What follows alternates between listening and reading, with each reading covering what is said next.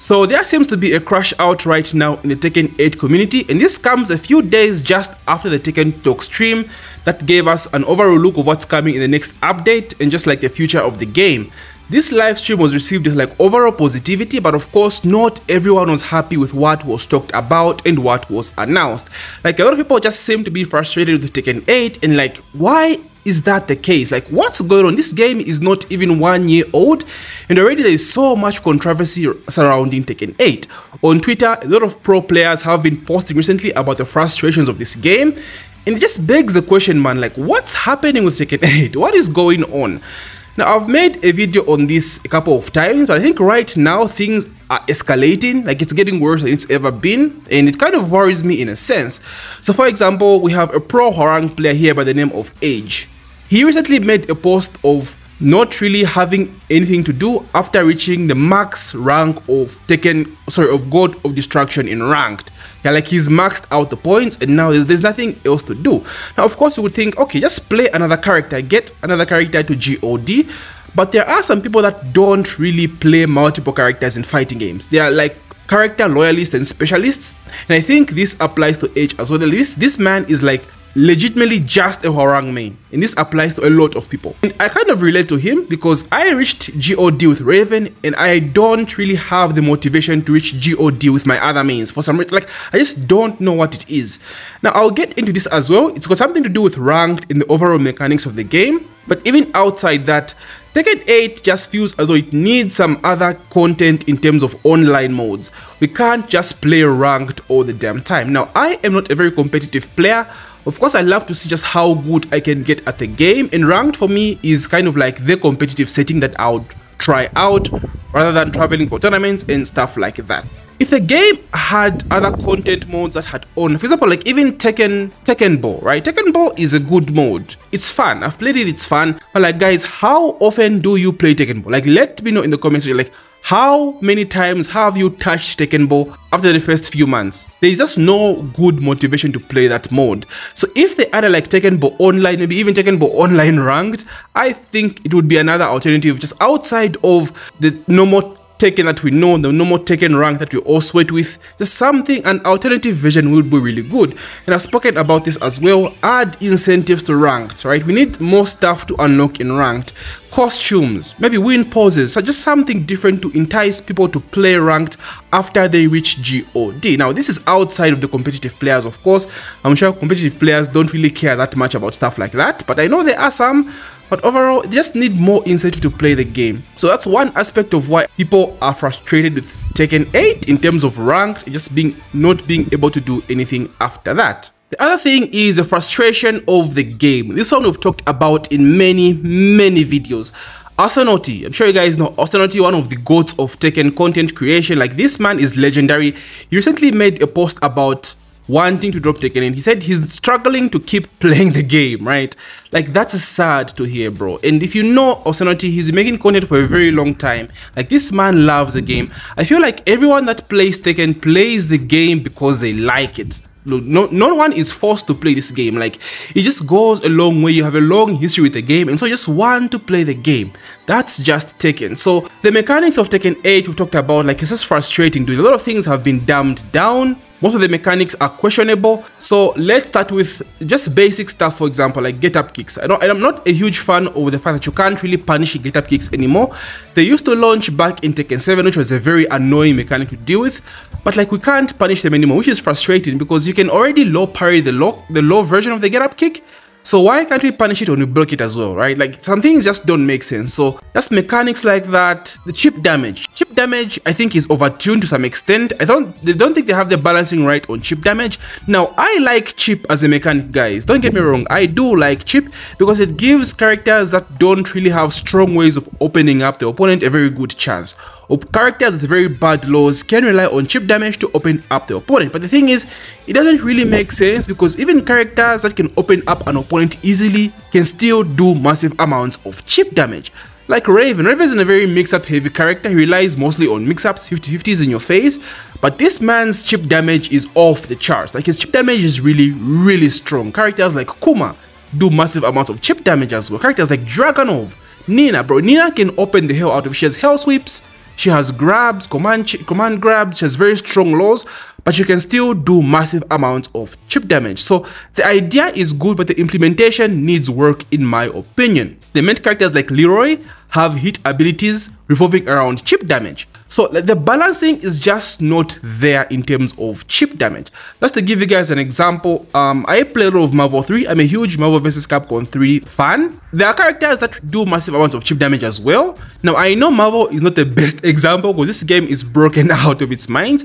Just to give you guys an idea of where I'm coming from. For example, Chris. Chris in general is a character that deals massive amounts of chip damage, and that's because he doesn't really have ways to open up the opponent. Doesn't have like overheads and stuff like that. He just has to rely on chip damage. In this game, there's a mechanic called advancing guard.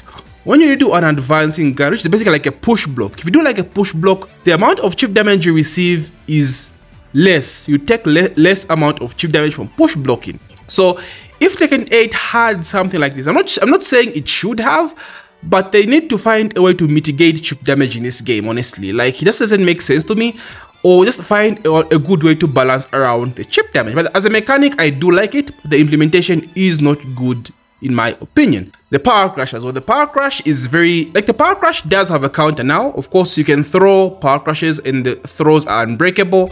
But what I hate about power crash in Tekken 8 is the fact that they become safe when they absorb some hits. That is very annoying and that is very, very strong. That needs to be fixed. Of course, in Tekken 7, the only counter was going low. And of course, in Tekken 7, even if the power crash absorbed any hits, it would still be punishable. The power crash hit engagers, no one loves those. That needs to be fixed as well. And then the hit mechanic. The hit mechanic is very, very overtuned. Dude, like, hit is so brain dead, it's ridiculous. I don't like hit engagers that give plus 17 for every character. What I wanted for hit engagers, for example, is like the King Pedigree, right? King Pedigree, Eddie Crouch Throw, Dragon of Crouch Throw, like all those hit engagers are good. I think we need more of those. Not every character should get plus 17 off of a hit engager. I think characters that rely on mix-ups should be getting that. Not every character, bro. Like, why are Mishimas getting plus 17 hit engager? Why are characters that rely mostly on poking getting plus 17 hit engager? Like, I don't understand why. And the 50-50s again are ridiculous. It's all about a coin. Like, these are things we know, guys. These are things we've talked about, but like, you just don't get tired of talking about the same issue because this plagues the game to a very bad extent. The hit smash feels so strong. Have you ever wondered why hit smash feels stronger than the rage drive from Tekken 7? Tekken 7 rage drive was only accessible during rage. Sometimes you would die without actually even using your rage, most of the times, right? And you had to choose between either use a rage drive or you choose your rage art because they both use the same resource, which was rage. The rage drives are strong, don't get me wrong, they're basically the same thing, but rage drives were only accessible towards the end of the match. Like, once you're in rage, it was a shared resource with the rage art as well. But with like the hit smash, you have access to this every single time. You can do it anytime and it does massive amounts of damage. Like, the damage from this thing is ridiculous. It was dumbed down. Every hit smash is one button. Rage drives were different in Tekken 7, of course. So it removed the possibility of dropping, you know. It's a small change, but like, yeah, you would still drop sometimes. You have these mind farts in Tekken 7 where maybe you forget your input of your rage drive and stuff like that. That was removed in Tekken 8. Just one button, going to hit one button, you get 50 damage for free, you get massive plus frames for free, you get a free mix-up as well. Like, that's Tekken 8. Dumbing down everything is just annoying. The developers themselves have said they wanted to lower the gap between a new player and the veteran player. Everyone has talked about Tekken, how Tekken is or has been a legacy game for the longest time. Even Sonic Fox in Tekken. Sonic Fox picked up Tekken in Tekken 7 and he said, okay, I'm struggling with the game because this game seems as though it's a legacy game. You have to have played the game for a long time, right? That's not the case anymore in Tekken 7. Now, don't get me wrong, Tekken 8 is still complex. Tekken in general is still a very complex game. You have to put in the time, you have to put in the work, you have to put in the effort. But like, the bridge or the barrier of entry has been lowered in this game.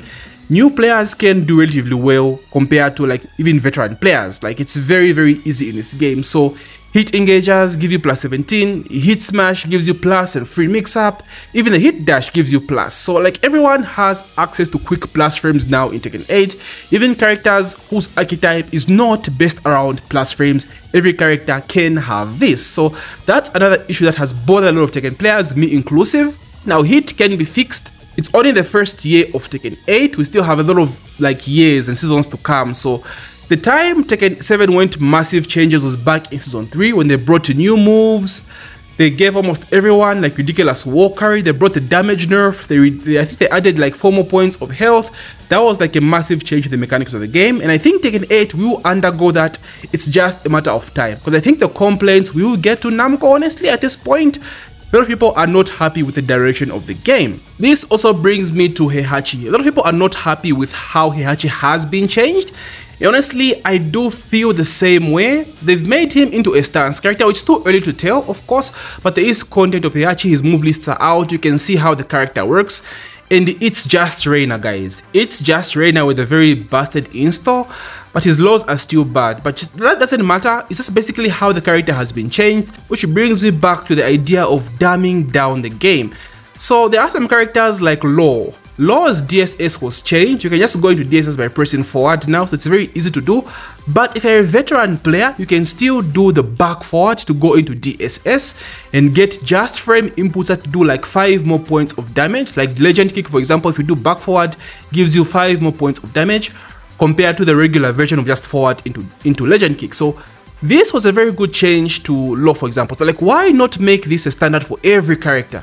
Like, why do you get rid of Heihachi Omen in general? Why can't you keep the Omen there for the veteran players to enjoy, right? Just make it the same. Let Just Frame Omen give more damage than regular Omen. Make the regular Omen easier to do than the Just Frame Omen, stuff like that. But everything has just been removed in total, and it hurts because Mishimas in general have had a high skill ceiling. It took months of practice. It took experience to get good with Mishimas, guys. You had to invest so much in a character.